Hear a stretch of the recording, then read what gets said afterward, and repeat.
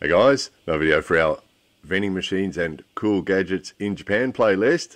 A friend of ours operates a Juku.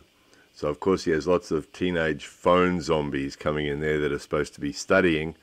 So those who don't have enough discipline to not stare at their phones are encouraged to put their phone in this little safe. They set the timer for how many minutes or how many hours and minutes that they're supposed to be there studying, and it locks their phone in that little container until the timer is up. Then it releases and lets the phone out again. So those little 1 yen coins are just a joke from some of the students, apparently. Nothing to do with the way the thing operates. But it's a special device for people, probably children and adults, who are lacking in self-discipline. Brains. There it was. More videos coming soon.